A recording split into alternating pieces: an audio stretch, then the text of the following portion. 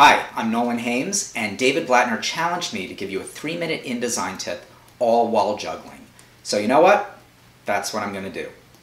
This is a technique that I use all the time when I'm juggling lots of different charts in an InDesign report, and I know that the charts are going to change. I know the client's going to change the data on it, and I just don't want to have to keep making the charts by hand in InDesign or changing them in Illustrator and bringing them back over. It's just a real pain. So here's what I do to make it easier on everybody, and even the client can edit it. So you can see I've got an InDesign report here with a bunch of charts. Yeah, there are a lot of pie charts. Don't hate me. The client insisted on it. So these were actually created in InDesign in PowerPoint. Yeah, I know PowerPoint doesn't integrate with InDesign, but just keep watching.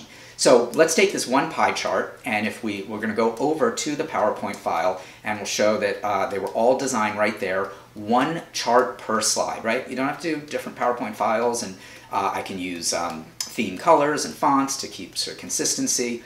But all the data in this chart is actually embedded, just because it's a normal, embedded Excel file. Here, I'm going to go in, and you can see it's undesigned there. That's what the client sent to me. But it doesn't matter there because we do our design in PowerPoint. I'm going to go ahead and change the data like the client kept doing on me. So we'll just change it to something big so you can see the change. And once the number changes, you'll see it automatically updates in PowerPoint.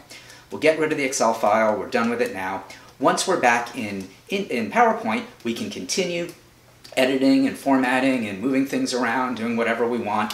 Once we do that, we're going to now export this PowerPoint file. Actually, you know what? Let's go ahead and change the green on it. Yeah, we're going to change that to green so you can really see the difference and how that works. So once we're done, then we're going to save it as a PDF. And I'm going to save it in the links, and you're going to see there's actually an existing PDF called All Charts. So I'm going to overwrite that PDF with what I just changed, and guess what? It's that PDF that was edited or actually placed in InDesign. Now, you don't have to make individual PDFs. Just one is enough. Let's open up the PDF so you can see.